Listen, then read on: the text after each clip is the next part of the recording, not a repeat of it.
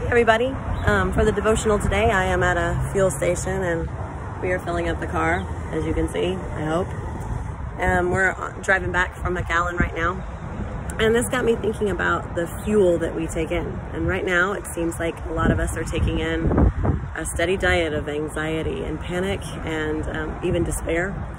And so we need to think about how God would have us fuel our souls and the things that the Bible tells us to take in.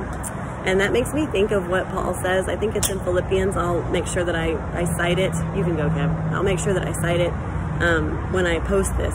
But he says, whatever is pure, praiseworthy, excellent, admirable, right, and lovely, if you could see my other hand, think about those things. And it's not in that order in the Bible. I put it in that order so I could remember it a long time ago when things were really negative.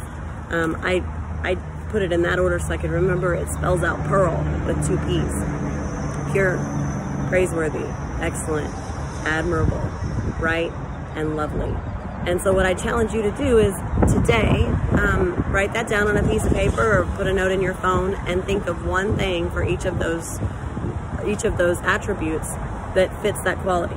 And then tomorrow, if you find yourself eating or taking in a diet of negativity and pessimism and fear and anxiety, go back to the pearl and say, okay, what's pure today? What's praiseworthy today? What's excellent? What's admirable? What's right and what's lovely? And name one thing, a different thing each day. You won't run out. And if you feed your heart on those kinds of things, like the Bible says, whatever is these things, think about that.